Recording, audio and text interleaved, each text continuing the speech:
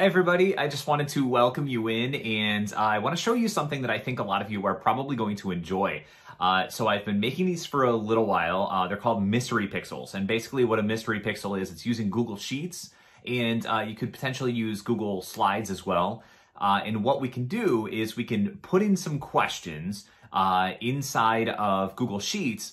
When the kids put in the correct answers to the questions that we're creating for them, mystery pixels, or small little pieces of this basically a puzzle, are popping up on the screen for the students, revealing a picture. So it's sort of like a mystery picture, right, that we've used probably in class before, but you're using it digitally with Google Sheets and Google Slides, okay? So I want to show you how you can create those. I have a bunch created already, but you can change them around, use the same picture, use the coding that I have already put inside of Google Sheets, and you can pop in your own questions inside of there based on the content that you're teaching, okay? So let's jump over to my screen and I'll show you how to create that.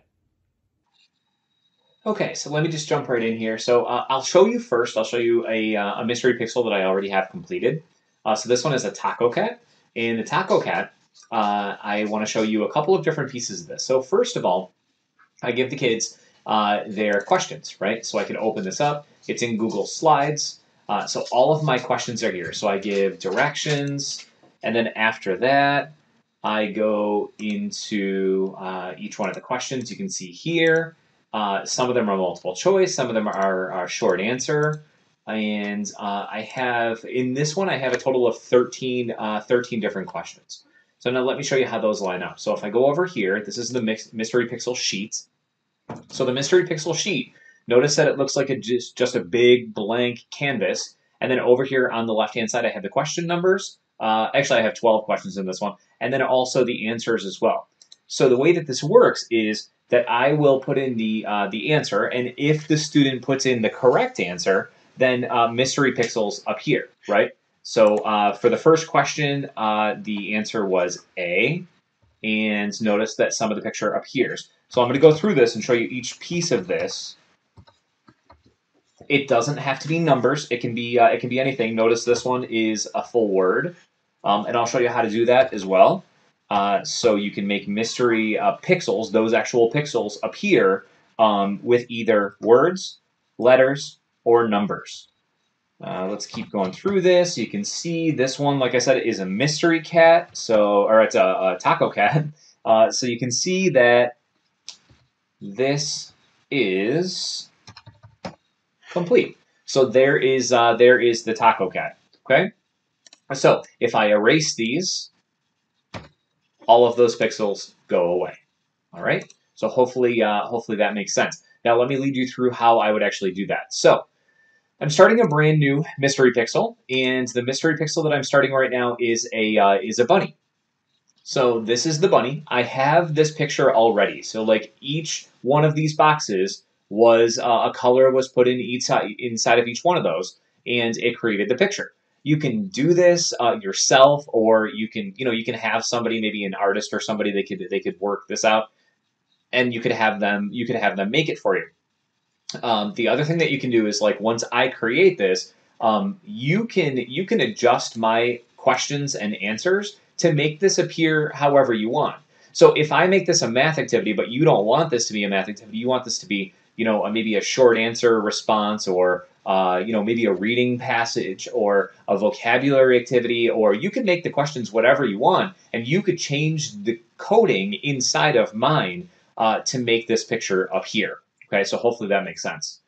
All right, so to do this, we're going to use conditional formatting. So let me show you what this looks like. So right now, for question number 1, I don't have anything in there. Okay, and usually this is the route that I go. I start with the picture, and I start formatting, and then I do the questions later. You could definitely do the opposite. You could have the questions made ahead of time. I just like to get all of the coding for this, all the conditional formatting. I like to get that done ahead of time. So inside of box 1, or question number 1, so this is actually, you can see here, because the question and answer are up at the top, so I'm going to go to question number 2 here. So box number 2, B2, I'm going to click inside of that. I'm going to format that. I'm going to go to Conditional Formatting, and it opens up this side panel. Once the side panel is open, there's a few different options, and here's what I'm going to do. So right now, I am going to say that the format rules, I always start there, format cells if, and then towards the bottom it says custom formula is. So here in the value for the formula, and this always works the same way, I'm going to do equals $. Now that's box B2, so I'm going to put equals $B $2 equals, and for right now, I'm just going to put 1 in there, okay? I always put a 1 in, and that 1 is basically just my placeholder until I get all of my questions finished.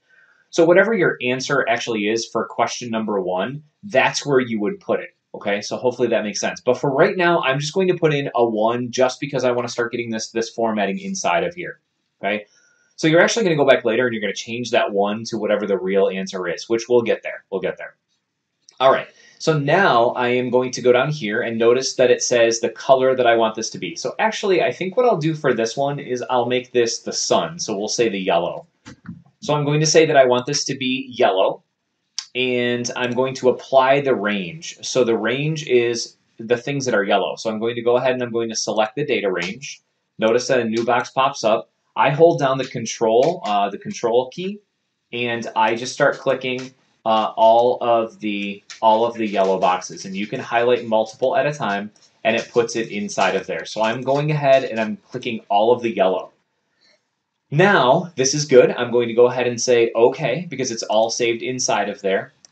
And then notice that right down here it does say done. You do need to make sure that you click done. Okay. Notice that all of those cells are still highlighted.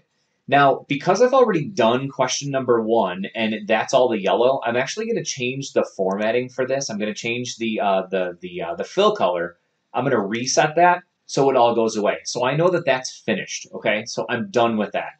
Now watch this. I want you to see this. This right here in this box for answer number 1. If I typed in 1, yellow will appear. Okay, so I hope that makes sense. If I backspace that out, I get rid of that, it's gone. If I do 1, there we are. Okay, all right, so now let's go to box number 2. So I'm going to add a rule for this under conditional formatting, and I'm going to go ahead and I am going to say for this one, we'll do custom formula is, and for this one, I think I'll do some of the blue sky. Sometimes it's hard to find the exact color, but the custom down here, it picks the colors that are in the photo for you. So if they're not up here, the custom colors show down here. So I'm going to go ahead, I'm going to choose that blue. Now, I need to do a total of 13 different questions. So I'm not going to do all of the blue. I'm only going to do like half of the blue for this one, okay? So for question number 2, if the kids get it right, they would come back here, they would type in the correct answer, and it would only fill in what I have it set up in the conditional formatting to do. So again, so I'm going to do equals $B, because that is column B. I'm going to do $, and that is, let's see, that is 3. So I'm going to do equals, and I'm going to do 1. All right, so we're good there, and I'm going to select the cells that I want this data range to fill.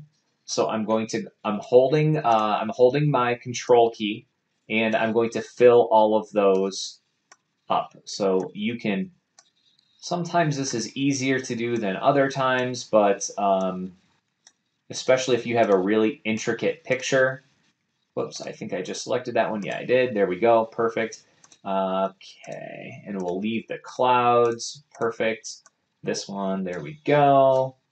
And I can do that one. Boom, boom, and we'll do a couple more here as well. So I'm going to go all the way over to column S, the way it looks. Okay, all right. So I'm going to go ahead and click OK, and I think everything is perfect here. So I'm going to click Done. And I am going to reset the color of those so I can see what I have done. And yep, perfect. So now if I do number 1, question 1, I have the answer of 1. Question 2, I put the answer of 1 as well. Now, like I said before, you are going to go back in eventually and you're going to change these to the answers that you want the kids to come up with. So If you're giving them, if you're giving them some sort of math problems, obviously the answer isn't going to be 1 for each one of those. So you're coming back inside of here, you're clicking in that conditional formatting, and you are changing it from a 1 to whatever you want it to say. Okay? Don't be too detailed with those. You definitely don't want that to be too detailed. So if it's if it's a word problem and you want the kids to put the number and the label, I wouldn't really do that if I were you. I would just stick with the number.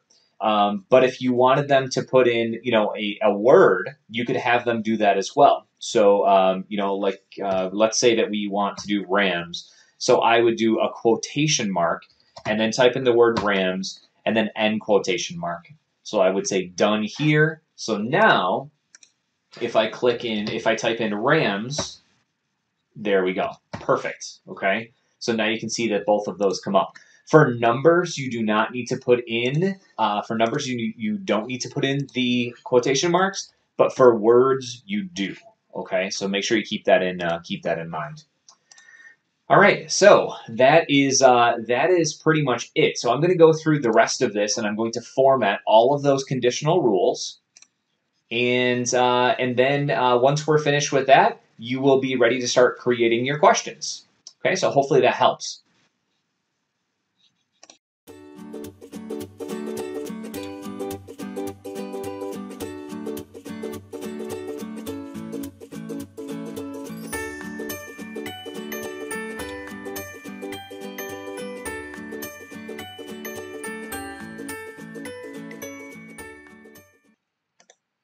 Okay, so at this point, now that we're totally finished with all the coding piece of this, all you would really need to do is I usually double check it, right? So at this point, I have all the answers set up as ones. So I'm just going to go through and make sure that all of my pixels do, in fact, appear if I type in 1.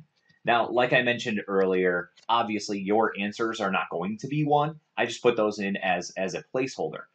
So this is my original, this is where I have all my questions. And you can do something similar to this. It doesn't really matter how you give kids the questions, whether you want to give it to them inside of Google Slides or if you want to give it to them in another way. So you can give them all the questions. So you can see here for the first question that I have for this one, it's a fraction question and it's a multiple choice, and the kids would have to choose A, B, C, or D. So then once they have the correct answer, they would go back over here and they would put in the right answer. But before I do that, before I actually assign this to kids, I need to go back in and I need to change the actual answers. So let me just go back over here for a second. So 3/5, so it's A.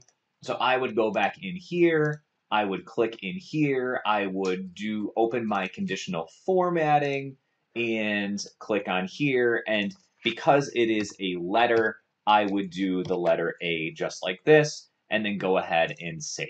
Okay, so now if we typed in A here, that would pop up. Okay, so I hope that makes sense. So like I said earlier, you can definitely use this however you want to. You can use the questions that I already have created, or the alternative is you could create your own questions based on the content that you're creating for your students. And what you could do is you could go in and change all of the answers inside of the Google Sheets. Okay, you do get your own copy of this, so it won't impact my original file.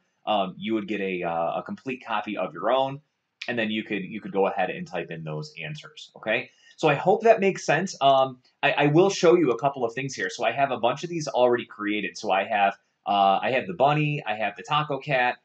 We have a rubber duck for National Rubber Ducky Day, and I have a few others as well. So if you want to use the actual pixel sheet, you can definitely do that. But like I said, just don't resell those or put those online, other than obviously sharing with your students. Okay, so I hope that makes sense. I hope that helps. And if you have questions, let me know. Thanks so much.